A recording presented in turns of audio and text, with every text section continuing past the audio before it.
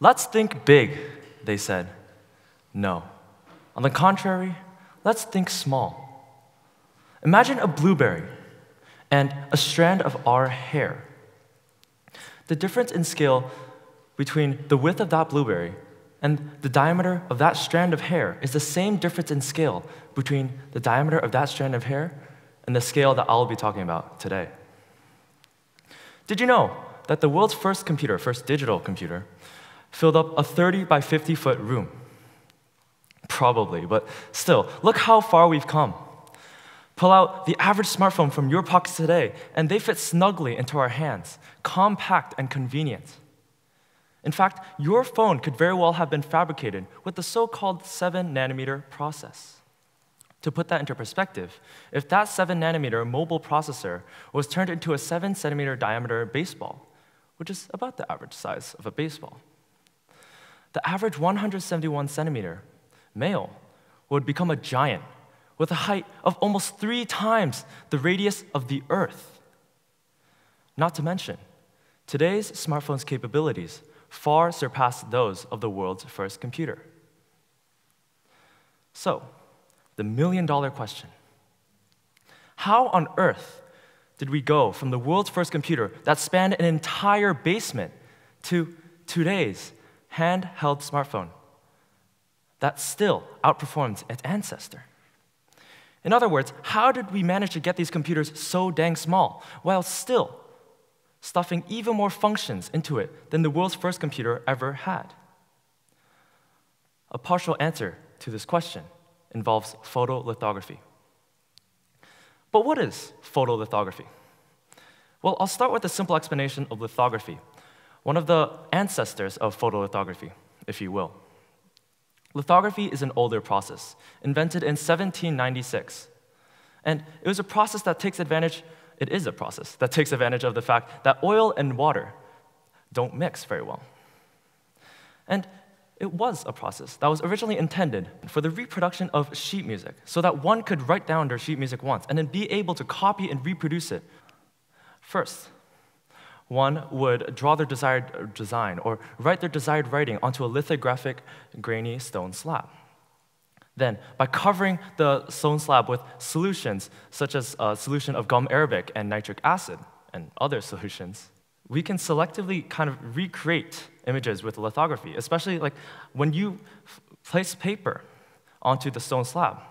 When you kind of press down the paper onto the stone slab, you can copy all of the original design's minute details. Because at that point, lithography is a process that can selectively recreate images onto different mediums indefinitely. And it turns out that photolithography is rather similar to lithography, even if it doesn't involve kind of oil and water as its main materials. The key difference between the two processes lies in photolithography's prefix, photo, which means light. And this new involvement of light is rather analogous to the solution of gum arabic and nitric acid used in lithography. And so photolithography was invented in 1952 by J. Lathrop and James Nall at the predecessor of today's Army Research Laboratory. It was a solution as to how they could better fit the necessary circuits in the limited space available inside a proximity fuse. And so photolithography is a process that involves the selective opening or closing of the surface of a semiconductor, typically silicon. And this is quite similar to how we can selectively recreate images using lithography. Imagine cutting cake, and instead of cutting it into 8 uniform slices, like going with the conventional route, say you want to cut a square right from the middle of the cake. You'd probably trace and cut the outline first, and then carefully remove it, leaving a square-shaped hole in the middle of the cake. This is essentially how photolithography works. But, however, because it is very difficult for us to try and cut a square out from a piece of silicon wafer, we leave it up to something called a mask to be your knife, and UV light, or ultraviolet light, to be the mouth that ravenously consumes the square piece of cake. But you might ask, what is a mask? Well, a mask is something that contains your design in the form of negative space, meaning that if you shine a flashlight through this mask onto a wall, you'll get the opposite of a shadow puppet or a light puppet, and that would be your design. And so instead of the wafer slowly being eaten away by the UV light exposure, the mask helps protect all areas that you want to keep. And the UV light would only be able to pass through the negative space in the mask. And so essentially, the mask helps block light where you don't want it to go. Alternatively, treat the silicon wafer like the entire cake. Say you wanted to eat the entire cake, but your mother says absolutely not and restricts you, limits you, so you can only eat the square piece of cake in the middle. In that case, your mother is what we would call the mask in photolithography. And you would be the mouth that ravenously consumes the square piece of cake. And with this actually comes a crucial step of the process, a crucial material called photoresist, which is something that we spread in a uniform layer onto the silicon wafer. And it kind of acts as an intermediate between the silicon wafer and the UV light. And so there are two kinds of photoresist, one being positive and the other being negative. But we'll stick with positive. The positive photoresist helps carve your design in the form of negative space, which is exactly like how you carved the square piece of cake from the entire cake. Another way of describing this phenomenon is to say that positive photoresist melts away or clears wherever it is exposed to UV light. And of course, I am oversimplifying this process quite a bit, but it's often valuable to see the general picture before being bombarded by specific details. So the general four-step process of photolithography that you should at least try to take away from today is as follows. 1, surface treatment, where you treat the wafer to a multitude of materials that drive out water in order to encourage adhesion between the silicon wafer and the photoresist. Because photoresist is actually an organic material that does not like sticking to water. And so you'll also probably heat the silicon wafer on a hot plate at about 100 degrees Celsius or so to dehydrate it even further. 2, spin coating, where you spin coat photoresist onto the wafer using a device called a spin coater, which actually takes advantage of centrifugal force, which is, but in reality, inertia, to spread a uniform layer, a uniform coating of photoresist onto the silicon wafer.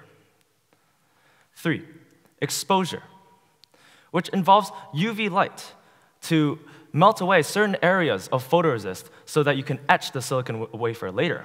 Because in reality, photolithography doesn't actually etch or kind of eat away at the wafer itself. Instead, it does that with the photoresist. And so photolithography actually prepares the silicon wafer for a process called etching that actually cuts away equal thickness of the photoresist and the silicon wafer to create the actual indent in the silicon wafer. You'll also probably want a long pass filter on the mask to avoid the T-topping, which is a phenomenon where a T-shape forms due to the diffraction and reflection of the UV light, causing too much photoresist to clear out. 4, development, where you clean the wafer by drenching it in various solutions to develop and clean it, washing away any excess photoresist. And actually, this step involves a post-exposure bake on the hot plate to avoid stress cracks due to sudden changes in temperature. And so congratulations. All of this was to create your very own master, the equivalent of lithography's stone slab, a mold or template that contains your circuit design. And so your silicon wafer can now transfer that design, reproduce it, just like how lithography reproduces your grease drawing. So why photolithography? What's the point of all these silicon wafers? Well, first off, photolithography is much, much more efficient at producing circuits than trying to manually tweezer resistors onto breadboards.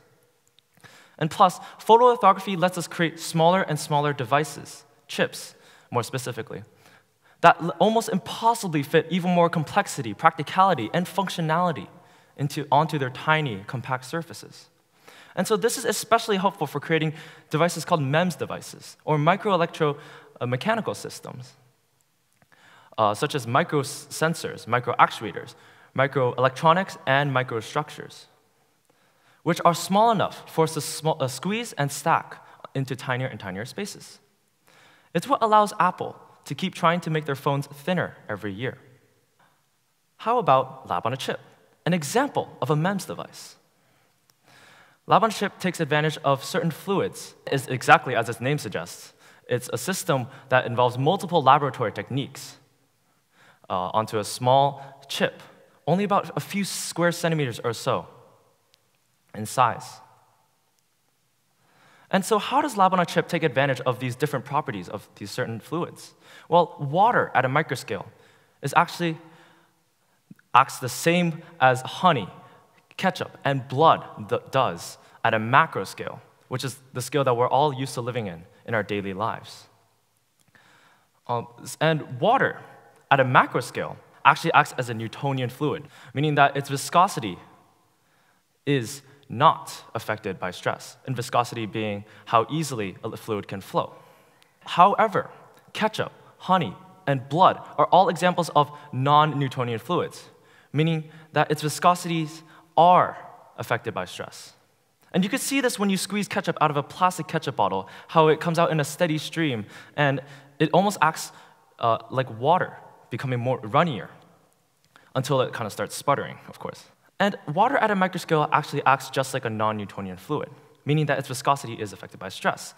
And so we can mix water using a different technique than we usually do. We can mix water with a process called diffusion, where water kind of moves from areas of higher concentration to areas of lower concentration, sort of like how the carbon dioxide we breathe out diffuses into the air. And we can mix by diffusion instead of how we usually mix it in a process called turbulence, such as how we vigorously stir instant hot chocolate powder into hot water to create hot chocolate. Photolithography actually has many other applications as well. Two-photon lithography can create 3D shapes at a micro, sometimes even nano scale. And so you can see this because it literally almost lets us create an entire new dimension of design. And this is actually a miniature Statue of Liberty being recreated using two-photon lithography. And you can see the two photons right here. And photolithography can also let us create proper biomimetic designs, such as materials that mimic geckosetae, or the little bristles that let lizards run up trees and walls. But what about further into the future? What potential does this relatively new technique have in our ever-changing world? Well, it's worth noting that photolithography stands at the root of most nanotechnology.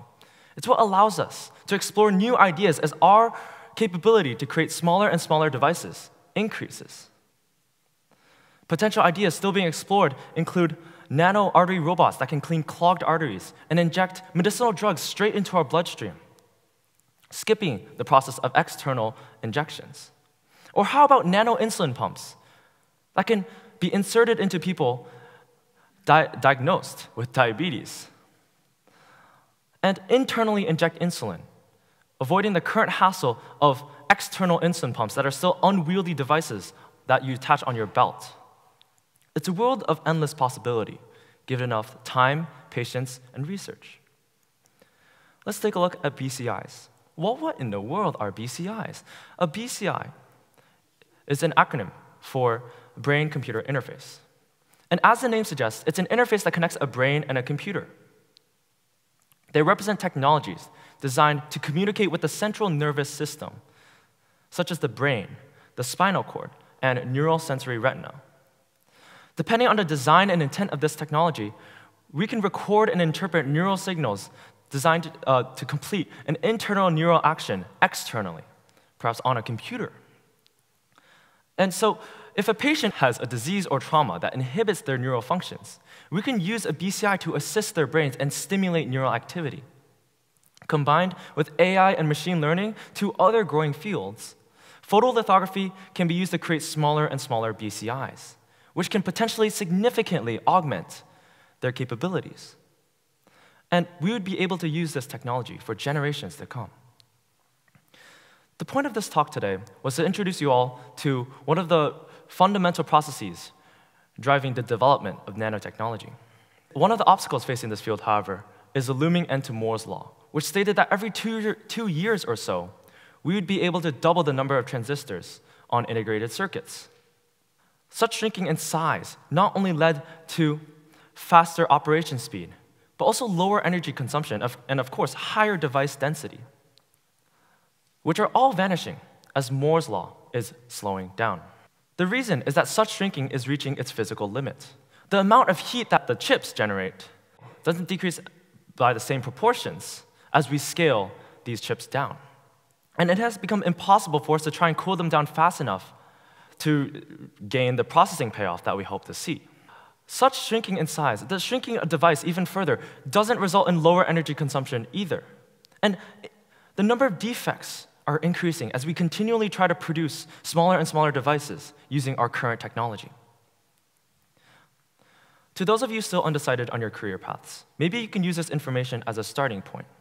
Because as we graduate high school and enter college and beyond, we'll be the ones in the labs and classrooms, looking for a way to overcome this hurdle.